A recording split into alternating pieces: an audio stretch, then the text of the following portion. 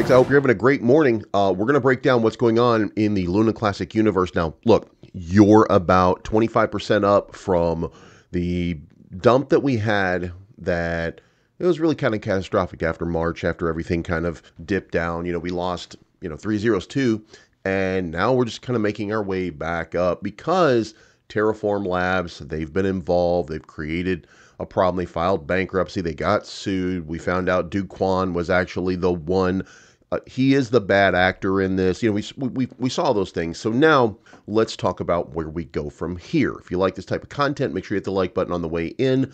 And let's kick this off because we've had a nice little surge in price. And if you bought a little bit towards the bottom and you DCA'd, then you're feeling pretty good about your position. If you didn't, then you're probably still down a little bit because you've put enough of your risk in. You might not be feeling as good, and that would be silly because long term, you're still in a great place. Because remember, at the end of this, there's like 1 million people holding Terra Luna Classic. This is not a small project by any means, and it currently has a market cap of about 500 million. So, I don't know what you're doing, but I'm about to get into a bull run. Let's go. Oh, damn, I forgot. Go to Terra Casino and sign up today. There's a link in the description down below. You can play Rich Wild and the Pearls of Vishnu from Play and Go and Terra Casino. Also, $2 million still being in euros being given away until December 22nd. So if you haven't sign up today. By the way, I'm tracking you. I know every single one of you. I'm watching you all. Make sure you sign up at terracasino.io today. Link description below. You know it. All right, so the big news, not necessarily huge, but big news is this. Ceramic, which is Leonardo, is working on this Repeg proposal. Luna Classic Warriors says, I am not sure how CZ Binance would react to the Repeg plan of Leonardo and Ceramic. One thing I know is this plan is 100% doable. Why do I care how CZ Binance would react? He's not in charge anymore. He doesn't control anything. He's basically name only. Look, no disrespect to CZ Binance. He's done a lot for cryptocurrency over the years, but I don't care what CZ Binance has to say about it. He's not in charge of anything. So it's not a perfect plan for USTC in short term, but for long term, it's an amazing plan. Now, somebody asked him to summarize it, and he said, well, in the simplest terms, how would it impact USTC holders? So Leonardo comes up with this. It's a positive. Nothing is replaced. It's just a name change. Our plan will give USTC today utility. You are going to need it if you want to over-collateralize stablecoin. And you will need lunc to stake if you want to earn USTC and the new stablecoin. It's about additional benefits with what we have, not replacing it. So, as I said, Leonardo, people are not understanding what the benefit is for old USTC, are afraid of being forgotten. I suggest you publish an article explaining this part. It's there, but it's messy. You would need to look for it. It's in the Q&A and white paper. Today, the old USTC is 2 cents. To swap to the new USTC, the old one needs to be $1 and have collateral to support the mint, or you stake it for the new stablecoin. So no old USTC, no new USTC. It's old USTC forgotten. No, the info I've just given you is enough for some, others to trigger for 1,000 question. We went early with the plan because it needed community input, not just from a specific part of the ecosystem, but from everybody. A stablecoin is a fundamental part of lunc. It's not project specific.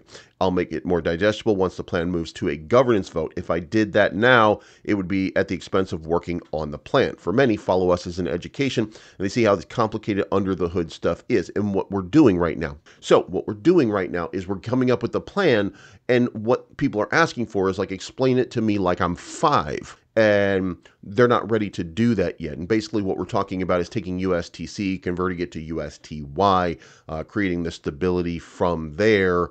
And we'll have to see what the inner workings look like, but the stable coin, and by the way, we won't be able to call it a stable coin. There will be legislation all around the world for this. So it won't be stable coin. It'll be an algorithmic fungible token, an AFT, if you will, or at least that's what I think it would end up being called, because it would be reliant on a certain mechanism in the algorithm to keep it functional and stable. So that is my opinion. That is not a statement of fact at this point, but we'll have to see when all of this comes out and the smarts like Strathcole start breaking it down and start giving us some of the information digested so that we know what's going on. I'm not a programmer. I can't tell you, exactly how this plays out. Here's what I can tell you.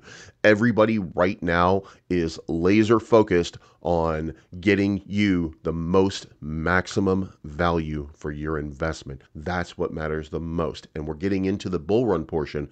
And I think after Thanksgiving in the United States, Thanksgiving, by the way, for those of you that don't know, it's when we set up the Indians and started mass murdering them. Okay, so and we celebrated. It didn't work. It's not in that order, but you know what I mean. If you read American books, you know what I'm talking about. Anyway, so we're going to celebrate Thanksgiving. Probably going to have a nice little dip. Then we're going to have a big rip towards the end of December, or towards the beginning of December, and then we're really going to start taking off until we get to Christmas. At least that's what it looks like. I'm not a genius here. I just look like a genius. Einsteiner. You know what I mean? So I do think that we're about to have a big rip. Okay. So let's keep that in mind. Now, a lot of people are putting a lot of effort into letting you know that Terra Classic looks like, because of the volume, because of the repeg, because of all of the things that are working in unison, that 305 is the next surge. And if you look at the chart, which we're going to do right now, then let me zoom out here so you can see it. This is a daily chart, and this is what it looks like. This is what the move would look like ultimately.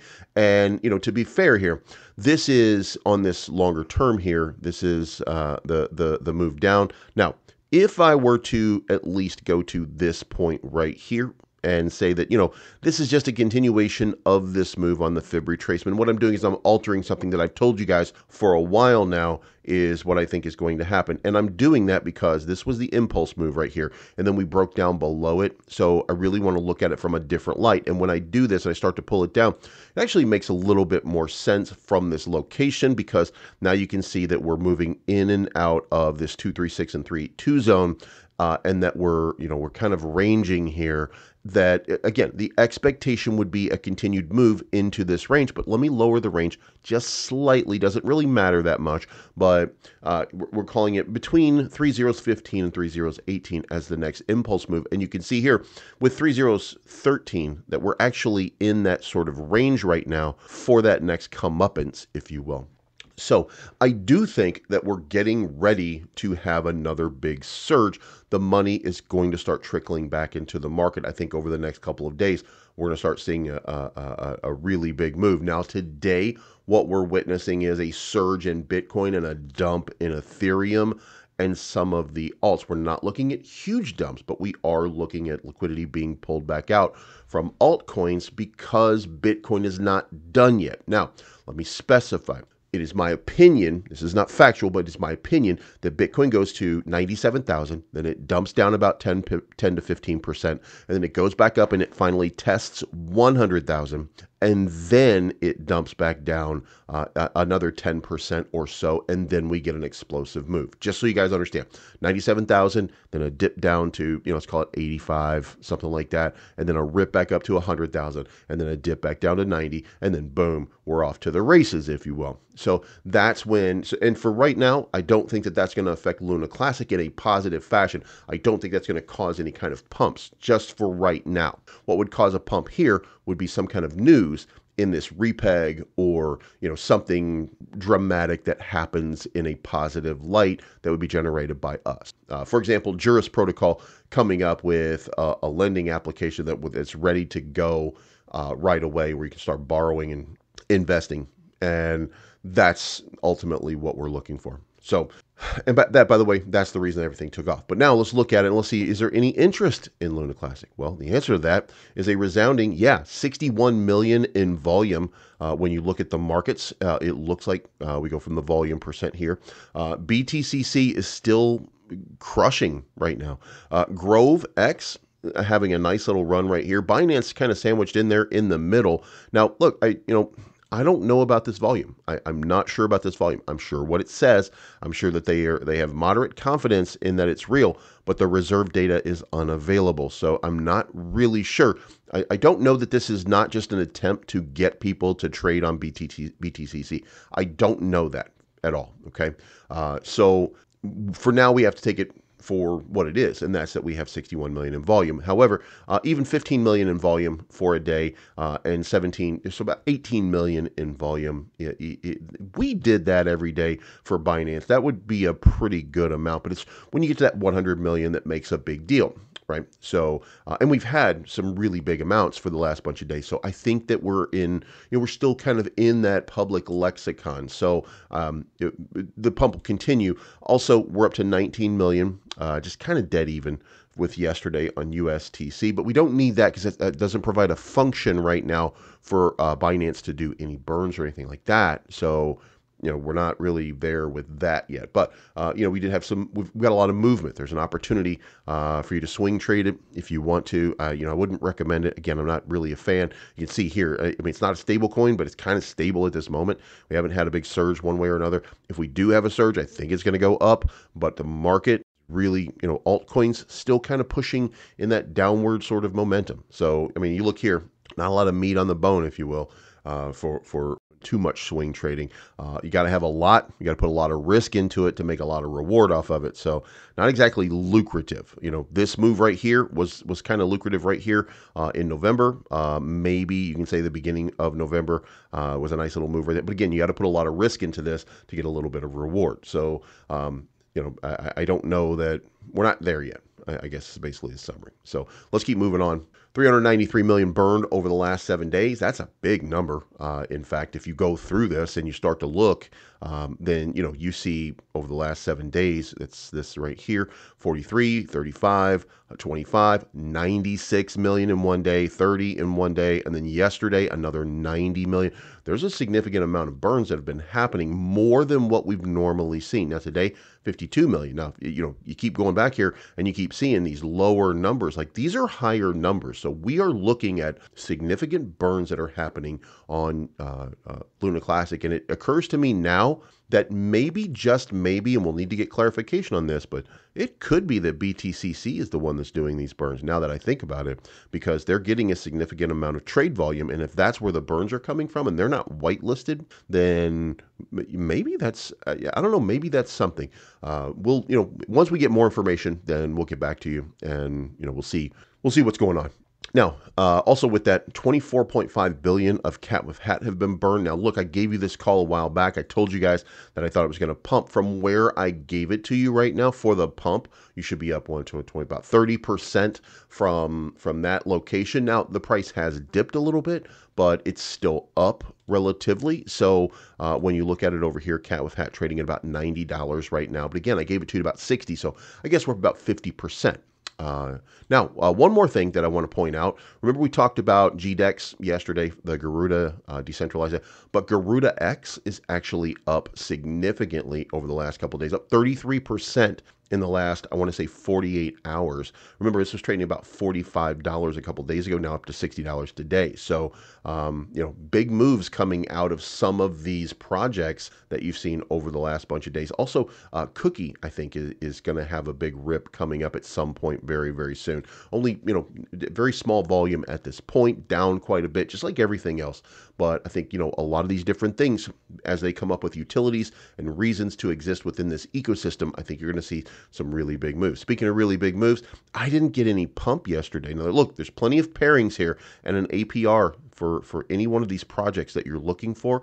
If you want to put in and start earning some yield on them, a great opportunity for you. But the Launchpad, I'm still at 89.75 right there, starting to slow down. I guess I'm going to have to suck it up and buy 1,025 Terra.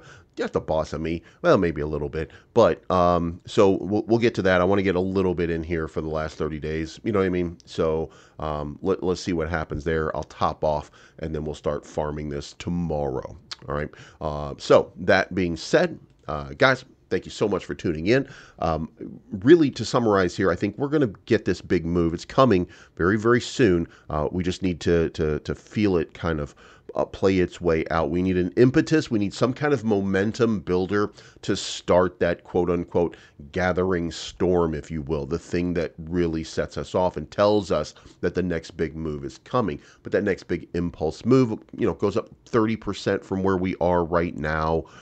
gets us into that 1800 range, something like that. And then from there, about 40%, I guess. But from there, that's when we really can kind of consolidate, and that's when people start to discover, hey, there was just a big movement on Luna Classic. Maybe we should buy just a little bit. Everybody loves a comeback story. That's the narrative. And then boom, this thing absolutely takes off. Let me know what you think in the comments down below. I think that's what's going to happen. Okay. So thank you so much for tuning in. Remember, this is not financial advice. I'm always right. I appreciate each and every one of you. Make sure you hit the like button on the way in, on the way out. Just hit the like button. Just hit it. Just hit it. And leave a comment down below. We'll talk to you again tomorrow.